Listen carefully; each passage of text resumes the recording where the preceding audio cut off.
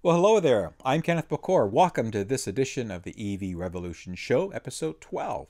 Thank you very much for tuning in and watching my show. Let me get right to the stories that I have for you today. My first report is regarding EV sales updates from a global perspective. This is a report that Bloomberg put out a little while ago. They see current projections of plug-in electric cars increasing growth to 11 million units annually by 2025. Not too far away. They actually predict as well 30 million by 2030 and 60 million plug-in electric cars by 2040. They actually also add to that by 2040 the total number of plug-in electric cars are estimated to be just about 560 million, which would be about a third of all the cars globally. Now that would be quite an achievement because currently we're at about, I believe, about 1% of EVs versus ICE cars globally from a consumer transport perspective. This forecast predicts that we're just about one generation away from the fade of internal combustion engine vehicles. I would tend to agree with that. Now, what's leading this growth? Well, a couple things. First of all, China. China is a booming EV market. It's the biggest in the world. So obviously they're contributing to the EV growth and the number of cars that are hitting the streets. But more importantly is scales of economy to do with falling battery prices. So back in 2010, a battery pack cost about $1,000 US per kilowatt hour. So they're very expensive, especially when the first Nissan Leaf, as an example, came out. Last year, those costs were down to about $209 US per kilowatt hour. We know that Elon has talked about economies of scale and trying to hit that magic number of $100 US per kilowatt hour for a battery pack at Tesla. And Bloomberg predicts that by 2030, battery pack costs could come down to as low as $70 US per kilowatt hour. Of course, packs are becoming even more energy dense, offering higher ranges for new models. So that's, of course, going to contribute to more adoption and more growth. I've talked a lot about cost parity on my shows, and Bloomberg predicts that by 2024 we should see cost parity. Now don't forget, we're also seeing a commercial rise in electrification and adoption of EVs. I've talked about transits in a couple of shows, about electric buses hitting the streets, courier companies and other organizations using electric vehicles for delivery applications and so forth. Of course, Tesla with their semi and other truck manufacturers that are going to get into the short and medium haul trucking applications for electrification. So all these changes, all these adoptions, all these technologies are contributing to advanced growth and sales in EVs, which is great. Now, for those who thought that CHAdeMO was a dying standard from a charging perspective, I hate to tell you, but you're wrong about that. It's going to be around for quite some time. There's an announcement that came out that China is going to, well, China right now has two charging standards. And as I've just mentioned earlier, it's the biggest EV market in the world right now. They have two charging standards. They use the Japanese CHAdeMO standard for fast charging, and they use something called the Chinese GB/T standard. Now there's a development underway that these standards can be harmonized into a single next generation ultra fast charging standard that would be backward compatible with older cars that are running CHAdeMO and so forth. Now the deal is to be signed between the CHAdeMO Association and China Electricity Council, or the CEC. Now, the Chinese market, as mentioned, is the world's largest, and they have and CHAdeMO itself has over 18,500 stations or chargers installed worldwide. So it really is going to be around for a long, long time. But I think that this adoption of a CHAdeMO standard will have ripple effects around the world, and maybe we'll see other markets looking to further increase CHAdeMO 2.0 standardization as an example. So let me move on to some manufacturer updates. First of all, Ford has announced that they're doing a charging cord recall.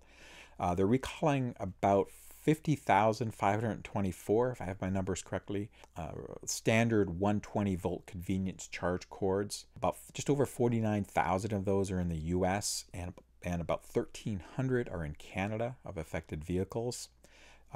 Ford is saying that these charging cords could potentially lead to a fire under certain conditions. These cords can cause high heat back to the wall outlet, leading to a potential fire, and there have been some reports of fires in the past. These cords were standard equipment with select 2012 to 2015 Focus Electrics, as well as 2013 to 2015 Fusion and C-Max Energy cars.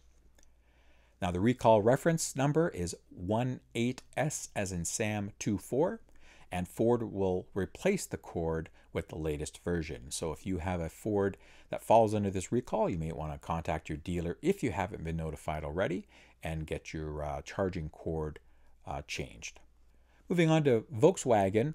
More electric cars are coming from Volkswagen for car sharing purposes. I know I've talked in the past that it's hard to find an e-Golf here in North America. They're very limited supply if you can find one at all. But there's a company called WeShare, a car sharing service, and in Berlin, their establishment has just purchased or put an order in for 2,000 all-electric VW cars. They're going to start with delivery of about 1,500 e-Golfs in the second quarter of 2019, then 500 e-Ups later in that year. Berlin is a great market for the service because of the size and population density of the city. WeShare is also going to be supporting further adoption of VW's all-new electric ID models when they come out in 2020. They have plans to offer large EV car sharing services in other major cities in Germany, Europe, and in North American markets. So stay tuned for that. And these services, of course, we have to remember that used all-electric cars are a great way actually to introduce people to EVs. And of course, the major benefit is it reduces emissions. So good on VW to get some more electric cars out there. Now I had a follow-up to a story I talked about in the last show. I reported about VW, since we were talking about VW, on the recall of up to 124,000 electric and hybrid cars from the group brands, including VW, Audi, and Porsche, due to that cadmium finding its way into charger components, and it's a poisonous material.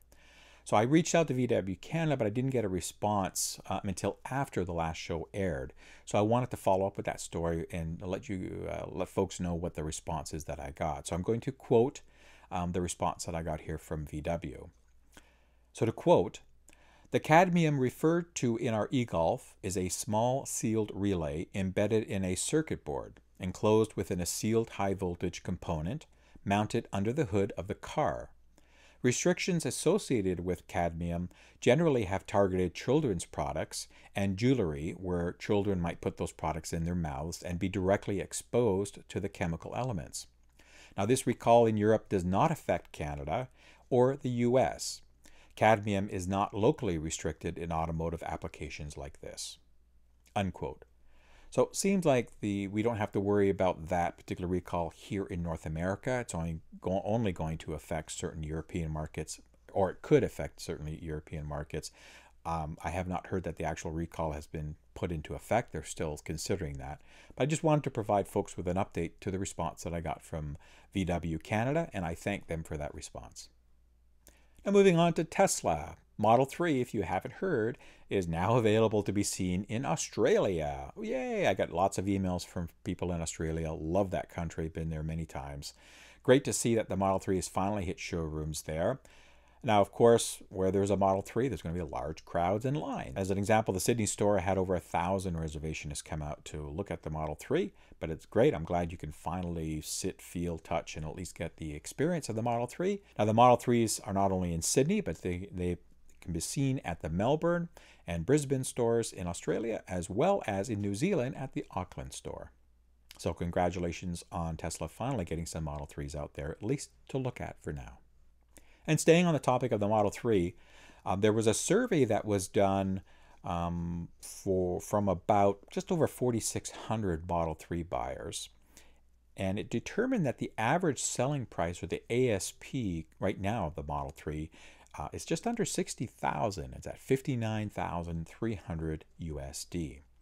Now, in this survey, they identified that about 70% of the people who purchased the long-range version. Well, of course, that was the only one that's available at the time. But that 70% also purchased it just with the base aero rims. And I know that when the aero rims were announced, a lot of people said, oh, they're ugly, they don't really look good. But if you take those caps off, actually the wheels underneath are really, really nice. So I believe most people looked at it that way, and 70% of them bought the cars with the base aero rim, so they did not upgrade the tires on that. 23% purchased the long range with all-wheel drive, and 7% got the performance version. Of course, the performance version has just recently been announced and available, so most likely why the number is lower there, of course. Within all those numbers, 63% purchased enhanced autopilot, and 15% got the full self-driving capability. And of course, we don't have an ETA on when FSD is coming, probably within the next few years, and purchase that license or that activation so that when it becomes available, they'll have it. So the average selling price is still a long way from that base $35,000 US car that was advertised way back when at the reveal in March of 2016. However, we know that when the base trim finally gets released, the standard range version, I do expect that average selling price to drop dramatically down. I don't think it's going to get the $35,000 because most people are going to add some sort of options, obviously, to the car, but it will drive that price down, and it'll be good because that'll make it more affordable for many more people. There was a recent report from CNET, who's got a Nissan Leaf as part of their long-term fleet, I guess, for testing automobiles.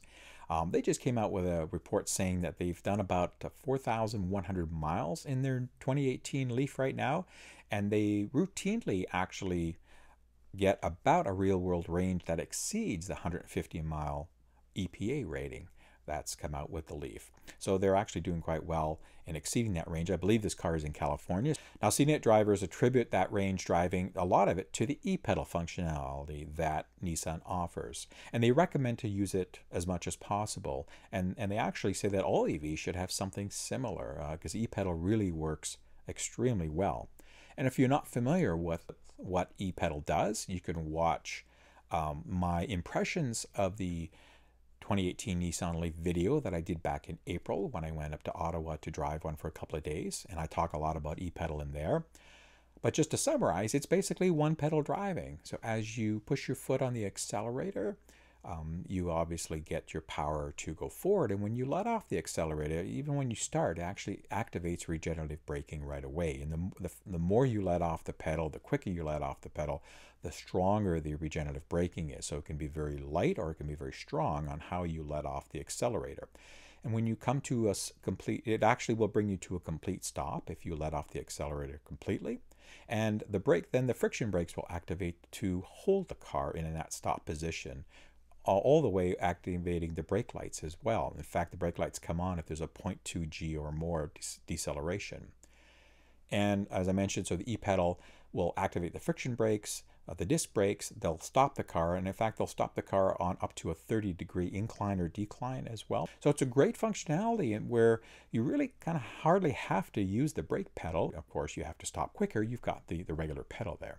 So it's a great feature, and it's nice to see that CNET has also recognized that in their testing, and they recommend that people should use it and that more EV manufacturers should look at something very similar. Some news from Jaguar. Nope, nothing to do with the I-Pace. This time it's to do with their iconic E-Type 0 concept. They've announced that they're going to put that into production. You may have seen this at Prince Harry's wedding where they drove it away from Windsor Castle, if I remember correctly. There was a shot of them driving it away. So it got a lot of airtime and press, and I guess it got a lot of interest because of that. So Jaguar has announced that they're going to produce these.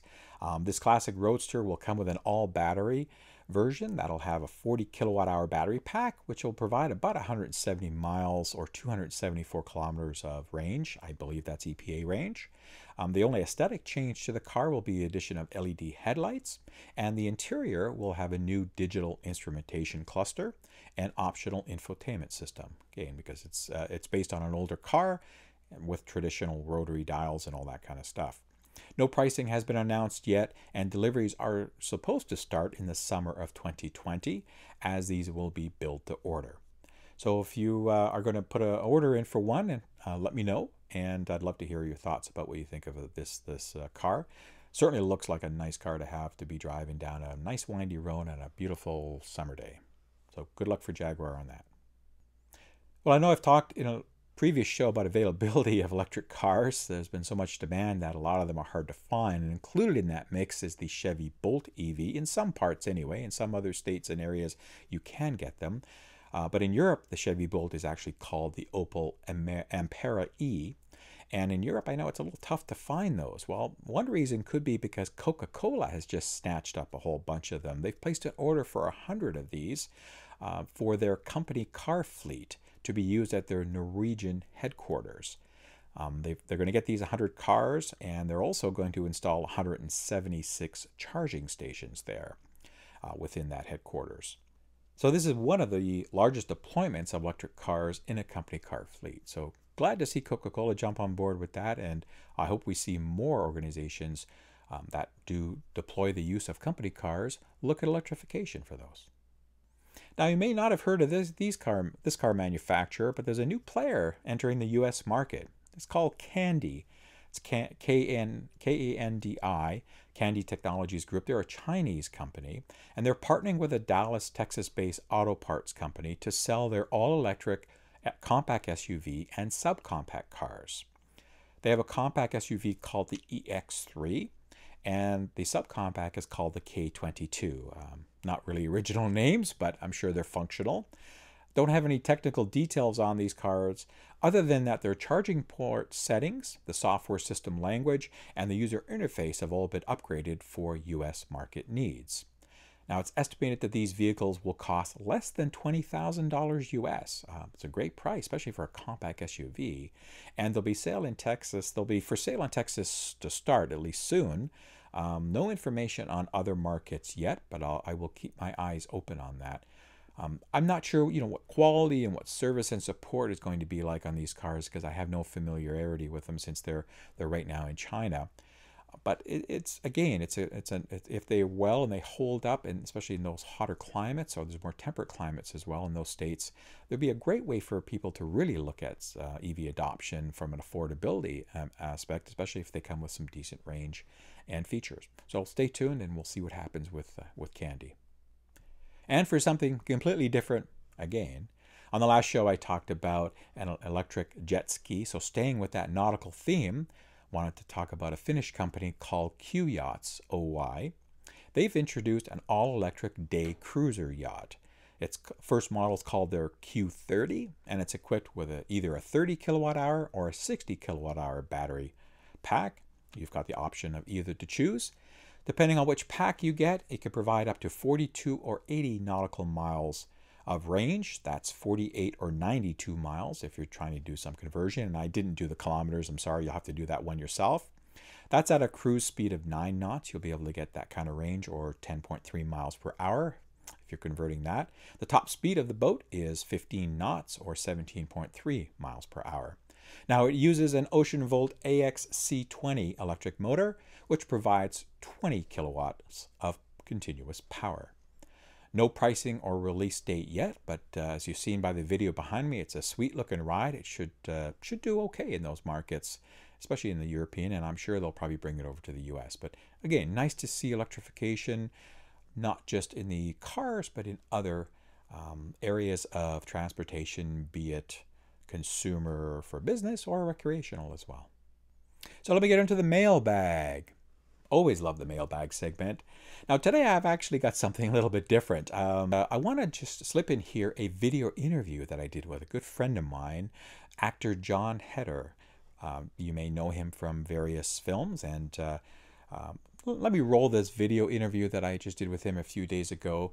He's just adopted electrification into his life, and you'll hear him talk a little bit all about that. Now, I do want to apologize for the sound. It may be a little hard to hear at times. I've tried to fix it up as much as I could. I was in a large conference center with a lot of people, so there was a lot of background noise. But here you go. Here's my interview with John. So hey guys, it's Ken here. I'm at a conference in the US, and I ran into an old friend of mine, John Heder. Hi John, how are you, buddy? I'm great. How are you? Good. The reason John's with me is because he's an avid EV guy. Now hopefully you'll know John from movies such as Napoleon Dynamite, Ghost Team, Blades of Glory. They're like Ghost Team? We don't know what that is. You don't know what that is? Well, you can say others. But the reason I'm talking to you, John, is because we had communicated about a year or so ago, and you're telling me that you're getting to electrification. And Is that what it's called? That's what it's called. Electrification? Electrification. Is that getting into electric cars? Exactly. Oh, really? Yeah. I didn't know that. I'm learning right now. You had mentioned that you had recently got into a Chevy Bolt. Yeah. If I'm not mistaken. So what I wanted to kind of get for my viewers is just your perception of how that fits into your life and what your thoughts are regarding it.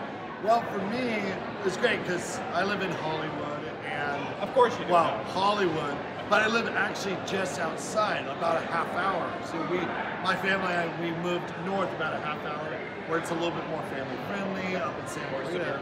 Yeah. So this was like, and I had another car, just a regular. I had a Sentra for like 10, 12 years. It was fine. It was great, and I was happy with it. But my wife was just like, she's just sick of it. It was like I never really kept it. I didn't care. It was a car I just didn't care about. So it was actually, I was gone for like a week in the summer last year. Last year, yeah. I come home, and like the classic car commercial, there's a car with a big old bow. Oh, nice. And I got this brand new bow. Was it your birthday or anything? She said early birthday present. It was like months before. Love it. But we had talked about it because I was like, you know what? I wonder if, because I had a buddy who had gotten, I think, a Leaf before. And I was like, you know what? Electric car actually would be kind of cool because we have a minivan. We have a number of kids, so you got to have the minivan to cart them around. I was like, and I could go long distances, but as an actor, living about a half hour from the valley and all that, I was like, electric car would be perfect because then I could take that. Sure, it's more limited in its mileage than a typical gasoline car, but that's all I need. Because if I'm going for an audition, a meeting anywhere, I could go to Santa Monica, I could go to downtown LA, I could go anywhere and go anywhere I want to for a day and just come back every night and charge it. I was like, and so she got it, and I was like, all right, and I've been loving it ever since. It's just like, I love, like you're saying, I love the torque. I love the zippiness of it. I've never had it. We call that the EV smile. The EV smile. Torque, It is. Like, I got in it, I was like, I mean, it's like after driving, what, a 2-cylinder, I don't know, whatever the Sentra is, there's no jump or push to it. Right. And also, I'm like, this is great. I love it. It fit within your lifestyle as far as the use for that. You have a home charger, obviously. So your home is your gas station now, basically. And you could probably go a couple of days without charging that. Yeah, the Bolt's got a almost 240 mile range. On a good day. I mean, that's typically, the closest I've gotten to empty was about like 20 miles. And I was sweating a little bit. You were getting nervous? And but I thought I was going to be getting down to 0. And it was still like 20, 25 miles still left. I was like, this is great. Do you use the regenerative braking as well? Do you notice the difference? I do it all the time. I do that. I'll do in the beginning, for sure you have that, you're kind of sweating because you're like, or you're just always like watching. How am I doing? And now I've gotten so used to kind of feel, I'm going this far, I'm going this downhill or this much. Like, I'm fine, I'm good. And do you plan a little bit? If you're going to go a little longer, do you look at planning your route a little bit? I plan for sure. Before? Like the other day, like a couple of weeks ago, I went down past Long Beach. I was like, all right, this is going to be a trip. And it was like during the summer, so it's hot. Although, the heat is actually better. I've noticed it's better because your score that you get is always better when it's higher temperatures. So GM, they have a pretty good active thermal management system in the Bolt, so keep the batteries a good temp, and obviously warm. Not too hot is good for the batteries, obviously, but it regulates the temperature of the battery. But the ambient temperature can work well too. So. But the whole day I was like, all right, can I make it? And I ended up still having like 80 miles left. I was like, this is great. I've never had a problem where I was like, all right. Have you ever gone beyond the range and using some of the fast chargers that are out there? Because California has a lot of pretty comprehensive fast charging network. Oh, so I've never. As opposed to home, something quicker. We didn't get the DC upgrade. Oh, okay. On the car. That's why it's an upgrade in US. Yeah, so for us, we didn't get the upgrade. So charging would take longer. Yes. But knowing that, we're like, it's fine because I charge just as long as it's out there, and I charge at home. But it's great because I can use the electronic like all the parking spots and just plug in. Exactly. It's great for that. And I mean, it's been perfect for my lifestyle. Excellent. Just out there, it's easy. And I was telling him, like, even better is that overall we're saving, because my wife, you know, if I'm home a lot, and I'll say, if you got to go run errands, take the Bolt, and I'll be home with the kids, because it can't fit everybody in the Bolt. So therefore, she's saving on gas, I'm saving on gas. We get the HOV lane upgrade, so I can drive gas. Big time in California. If you've ever driven in LA, yeah. HOV is gold. Yeah. Plus, you get all the discounts with the electric company. Right. So we have the peak hours where we're like, all right, we'll charge at night. We'll do all our like we'll run the dishwasher, we'll run the washing machine all at night, because during the day then it's a little more, and it's great. Have you been able to figure out what your cost savings are, maybe percentage? I couldn't tell you maybe right a off. quarter of what your gas would have cost you? I know, I'm always like, honey, how are we doing? She's like, we're saving money. Okay. I was like, okay. Yeah. I don't think it's like maybe 25%, but the fact that it's already better, it's great. Great. Well, thank you very much for sharing your experience. There's a lot of viewers. No, it's great. You know, a lot of people that are looking at electric cars are wondering if it can fit in their daily lives, and if it can, how.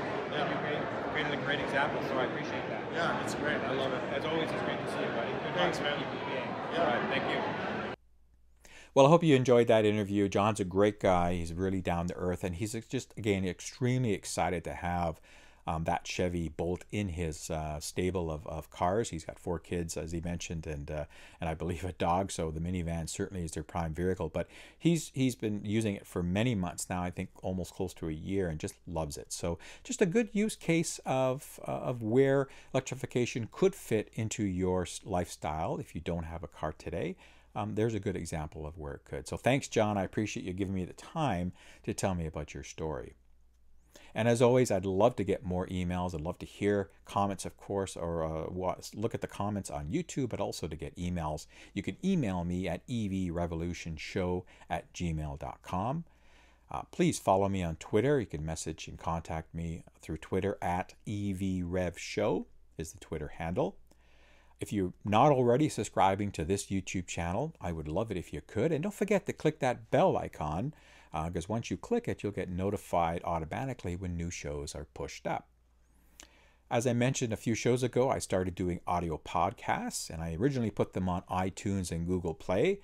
I've also put it up on YouTube as well, so you can just stream the audio through YouTube and listen to those podcasts. And thanks to a viewer suggestion a couple of days ago, they've just been put on TuneIn Radio. So if you have a Tesla, I understand they come, or you can get the TuneIn Radio app that comes with the Tesla cars.